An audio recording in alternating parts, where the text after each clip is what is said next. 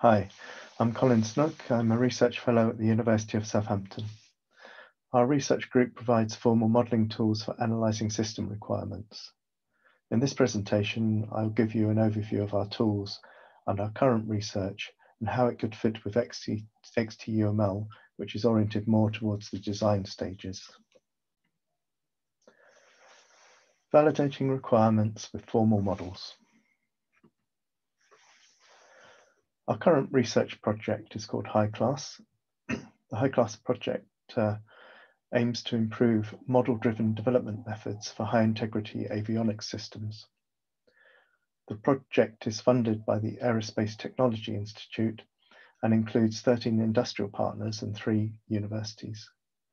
Within High Class, the University of Southampton is improving the UMLB and Event-B modelling tools to support requirements validation, safety and security analysis, and interfacing with other modelling tools such as xtUML.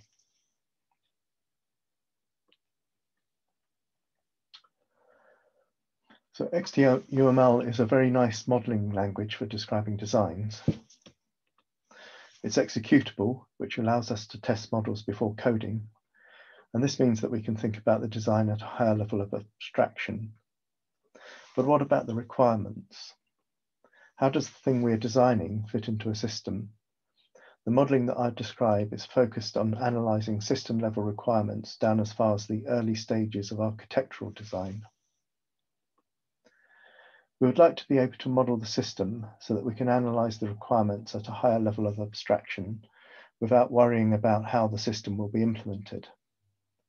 Initially, we would even like to abstract away from some of the more detailed requirements so that we can focus on the critical properties of the system, like safety and security. By abstracting away from the details, we can think clearly about these critical properties and make sure we model them correctly. Then we can add the details incrementally in refinements, verifying at each step that we have not violated the previous more abstract models. In doing so, we will begin to introduce the components involved in the system and their requirements, hence moving towards an architectural design. Event-B is a formal modelling language that supports this approach. It's based on set theory with predicate logic and guarded events that change the state of the variables. Critical properties are expressed as invariants that each event must preserve. The Rodin modelling platform contains automatic theorem provers that attempt to prove this preservation and that the model is well defined. If the provers do not succeed, the Pro-B model checker can be used to search for a counterexample. This interactive modelling and verification of critical properties leads to a deeper understanding of the system.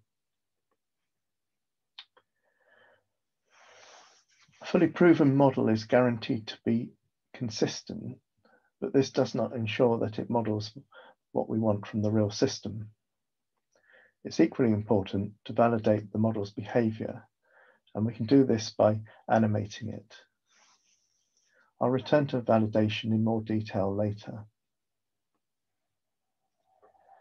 UMLB provides a diagrammatic modelling interface for Event-B, consisting of class diagrams and state machines. It is UML-like, but is designed to fit well with Event-B. So it has some different semantics from UML. For example, there is no concept of external trigger events or run to completion in state machines. Transitions are simply fired spontaneously when their guards are true. The diagrams automatically generate Event-B for verification using theorem provers. For validation, state machines can be animated using the Pro-B model checker. This is an example UMLB class diagram and its generated Event-B. The class diagram generates data elements and their properties expressed as axioms and invariants. The class user contains a security invariant, and the tools will attempt to prove that it is maintained by the class methods. I showed this example in more detail at last year's xtUML days, so if you're interested, please find my slides on the xtUML 2019 website. This is an example of a simple UML-based state machine and its generated event B. The state machine generates data elements to represent state, as well as events to model the behavior of the transitions. Here, a state machine is being animated, and a violation of a state invariant has been detected by the ProB model checker.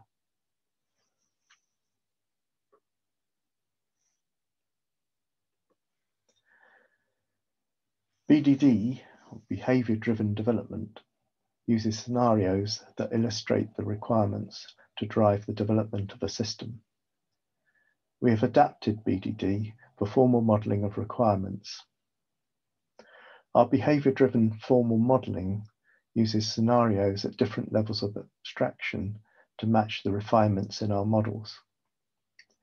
To make the scenarios precise, we suggest inventing a suitable domain-specific language, which is based on the Cucumber language used in BDD, but made more specific to address the problem domain of the system.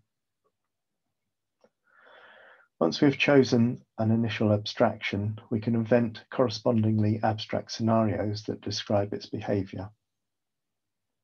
For each refinement, we then add the appropriate details into the abstract scenarios to obtain scenarios suitable for that level of refinement. We've found that it can be advantageous to refine the scenarios before the model so that the behavior drives the formal modeling. To support this approach, we've developed a scenario checker tool for animating the model based on the ProB model checker's animation mode.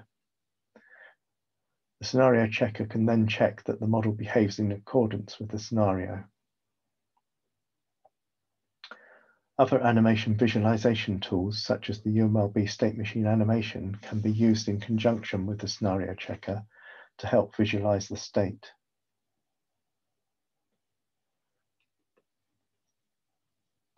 Here's an example of an abstract and refined scenario written in our Cucumber-based DSL for an entry control system.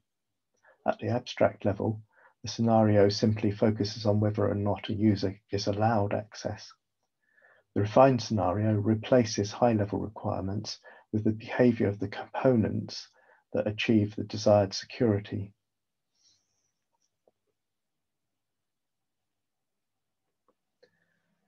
This screenshot shows the model being validated using the scenario checker to replay a previously recorded scenario. The upper windows show a visualization of the state of the system using bMotion Studio, which is part of the ProB, and the UMLB state machine animator. The lower windows are the scenario checker control and state checker panel views. The scenario checker allows you to manually step through the animation of a scenario, displaying important state variables at each step, and automatically executing any internal events that represent the execution of a controller response. The scenario can be saved at any point and then played back. During playback, any deviations of the important state variables are highlighted. At any point during playback, the scenario checker can be changed to record mode in order to create a different scenario from that point onwards. Using these model validation tools, we can perform a kind of requirements acceptance test before moving to the design and implementation phases. Clearly, it is much better to address any misconceptions in requirements at this stage rather than waiting until the system is implemented.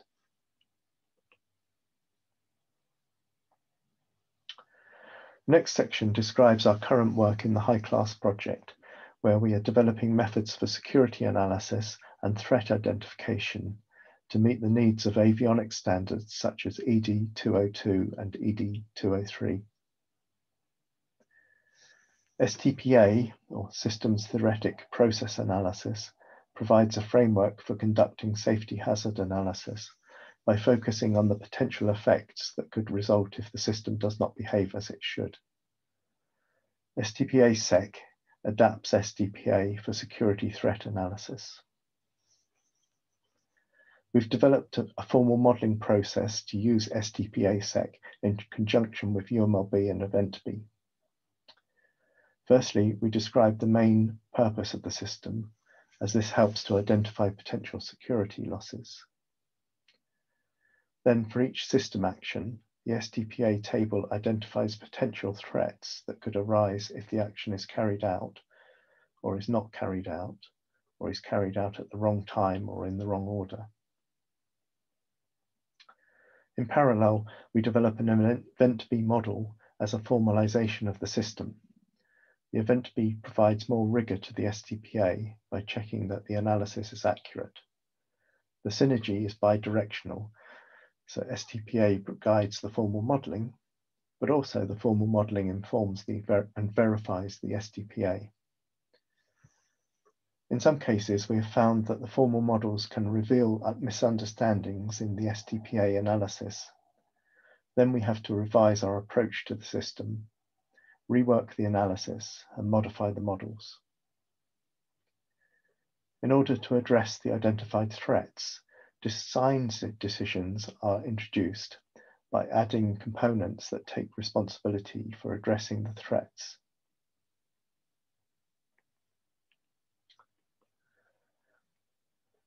To model the introduction of new components, we make a refinement of our EventB model. We can now repeat the STPA process, focusing on the requirements of a particular subcomponent at a time. This analysis process flows down requirements to components, at the same time providing an explanation and evidence suitable for certification. Note that systems often involve human users, so our analysis and models may need to incorporate assumptions about user behaviors. There are several important traceability issues going on here. Requirements are being developed and handed down as derived responsibilities to components. STPA provides an important justification for design decisions, which can be provided as an explanation of the design. And the formal models provide precision and evidence of the threats identified by the STPA. One of our partners in high class, Ultran, are developing a tool infrastructure for modeling-based development, which we'll use to provide traceability.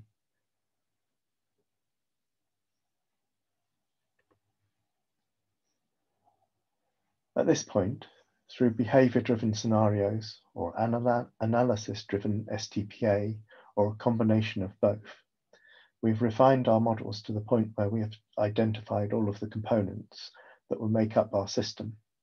And in the process, we've allocated requirements to them.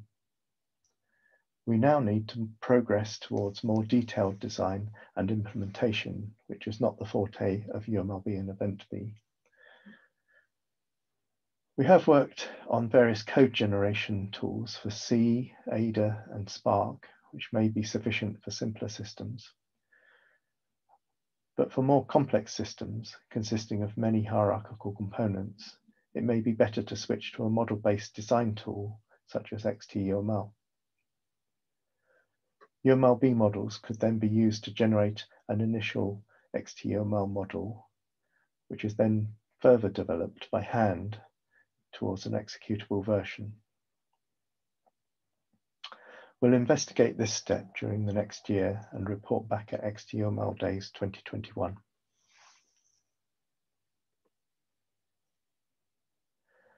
So to summarize, abstract modeling gives clarity to critical properties, while refinements ensure they are maintained as we move towards a system design. Verification using theorem provers backed up by model checking is a powerful way to gain a deeper understanding of the system. But validation is equally important, and tools to record and replay scenarios at different levels of abstraction ensure we develop the right system. Hazard and security analysis methods such as STPA and STPA-SEC work hand in hand with formal models to provide evidence that we are developing a safe and secure system. A transformation to an executable design language is needed in order to realize the system.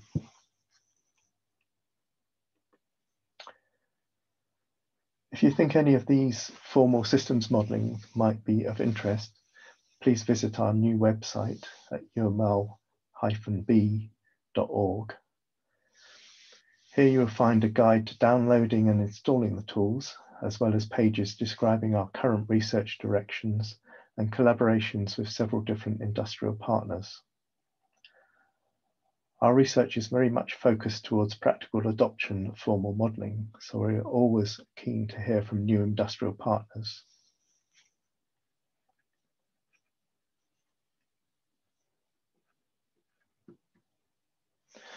So thank you for listening. I hope some of you will answer my questions if you spotted them in the slides, or perhaps you ask me a question instead.